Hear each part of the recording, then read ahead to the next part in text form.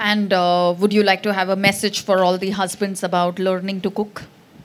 Yeah, well, of course, but now, you know, I mean, that goes without saying that my husband he's, I mean, playing the role of a chef, but he also is, not many people know, is also a very good chef.